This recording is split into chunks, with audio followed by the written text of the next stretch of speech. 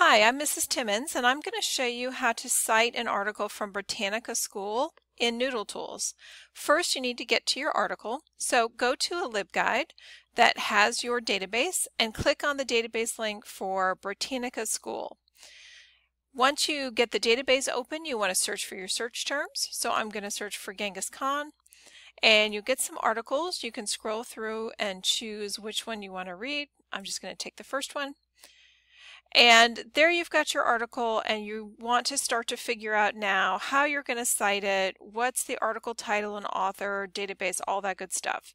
So Britannica gives you a really nice citation button right here that helps you answer some of those questions, but they tend to leave the author's name out of their recommended citation, so you will have to look separately to find the author's name.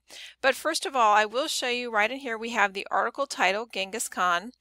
In italics, Britannica School, that's the name of the database that you're in. You're in Britannica School right now. They have a lot of different databases, but the publisher or vendor is Encyclopedia Britannica. They create a lot of things besides just the Britannica School. And here you have your link that you're going to want to use, and that is a stable link that goes directly to just this article. But the author is missing from this helpful box. So in Britannica School, if you scroll down to the bottom, you will usually find the author's name. Sometimes you will also find a box that says article contributors. And if you click on that, it will repeat the author's name and then give you more information about their credentials so you can see that they are a trustworthy source. So that's where you have to go to get your author's name. So now when we go over to NoodleTools, first of all, we are going to list it as a database because we do pay for it. It's not something that's just entirely free on the web. So we're going to start by clicking Database. And then I want you to go ahead and cite Britannica School as original content in a database. This set is no longer something that comes out as a printed encyclopedia and then the exact text is put online. Our Salem Press books are still like that, but this is more original content written directly to go online into the database. So we're going to click that. And so when you want to fill out the name of the database, remember we were looking here and saw that Britannica School in the citation button is the name of the database, and then Encyclopedia Britannica is the name of the vendor. I'm going to copy Encyclopedia Britannica because it does this weird thing with where the A and the E are right next to each other. It's hard for me to get my keyboard to do it, so I'm going to copy it from here. But first I want to look for my database name, Britannica School in NoodleTools. Now you may have noticed that sometimes when you start typing in a name, NoodleTools will go ahead and fill it in with what it thinks you might be looking for.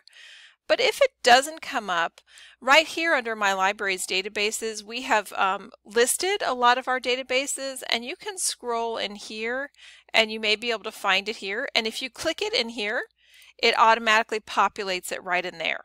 So normally you can just sort of ignore this, but if you're struggling to find the name of your database, you can always use this as something to search in, click, and pops that database name right in there. Now I'm going to paste Encyclopedia Britannica, and then let's go back and get our URL right there. And notice to get the publication date, it gives it to me right here. It says August 13th, 2017. So I'm going to enter that in as well. August 13th, 2017, and then paste in my stable URL. And you no longer have to put in the access date unless it's a source that you suspect is likely to change or you can't find a date of publication. But neither of those are really true for this. All right, so now there's not much more to add, but we do have to go back and find that author's name that was down there at the bottom. So he is Charles R. Bawden. I'm going to enter that in, author. Charles R. Bawden. And then our article title, I believe, was just Genghis Khan. And that's actually all we have to do. It's very quick. We're done. And then you can see how it displays right here. So again, we do not want to try to copy and paste out of Britannica School because we would be missing the author's name, and that's really a very important field. We want to give credit to the author, but you can use their citation information to help you fill out your citation in NoodleTools. If you have any questions, just ask Mrs. Timmons. Thanks. Bye.